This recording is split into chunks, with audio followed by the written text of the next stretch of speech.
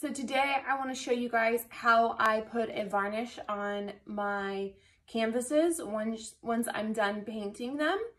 I like using Liquitex, the high gloss varnish. And so anytime I put this on, I always wear gloves because getting this on your hands is never fun. Also, you don't want to shake the bottle. It causes a lot of bubbles and we'll get bubbles in your varnish. And I always do 2 coats. I do 1 coat going one direction, so horizontal, and then the next coat I'll do vertical. And I leave about at least a minimum of 3 hours of time between each layer. Sometimes I even leave them overnight.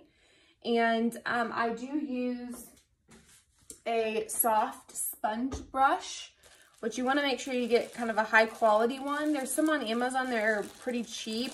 Just be careful because some of them leave black marks. I just did a varnish yesterday, so I saved this brush to use today. And I just wrapped it in foil so it stays moist, but just one of these black sponge brushes. This is what I'll use to apply the varnish today to 2 paintings I've recently done. So stay tuned.